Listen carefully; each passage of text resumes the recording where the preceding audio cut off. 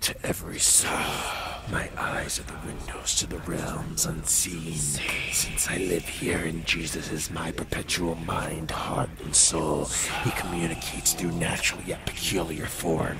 Recently, like today, the day of Marilyn Manson's birthday, let's call it an illumination of the soul, where the turmoil transforms into peace, occurred, allowing me to see deeper into the truth. A strength and inner peace has blanketed my soul as I pay witness to God's hand at work. Those souls loyal to God has chosen who wake up every morning thanking God for life no matter what their situation.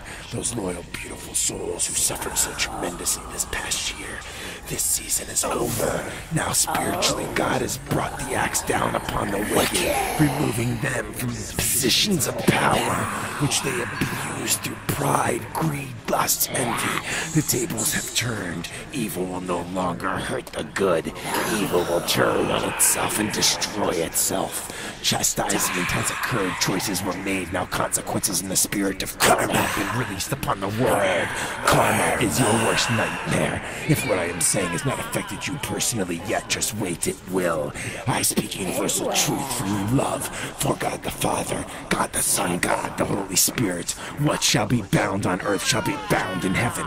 It is time. It is happening. If your life is in chaos and on a downward spiral, then you are in the side of descent. If God is blessing you now and has removed pain and suffering from your soul and has given you inner peace, then you are God's chosen because you are loyal to Him during the peaks and the valleys. I am here to pay witness to what I see. I am here to discern what is of God and what is not. I am here to offer you Jesus one last time. If you have not received Him and live every second for Him, I am here to speak the truth through eternal love. I am here because God has asked me to stand where no man can. I am here because I faced the enemy with God's army behind me. I am here because God wants me here. God speaks to me. I only sing from truth. Every song I ever wrote, right, dedicated to God.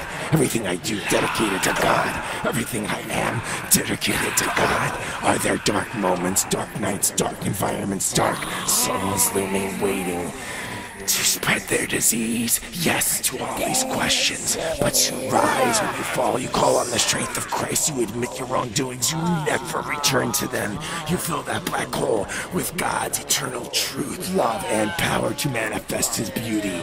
For those souls damned to hell through their own choices and beliefs, may God protect, love, heal, and guide the children of those wicked souls. May God protect, love, heal, and guide His chosen, as the evil will now feast on itself. The greater your sin, the deeper your torment, and as you recollect and relive the evil within you over and over and over, dust you shall become. It is biblically written. This is my music, this is my soul, this is my life.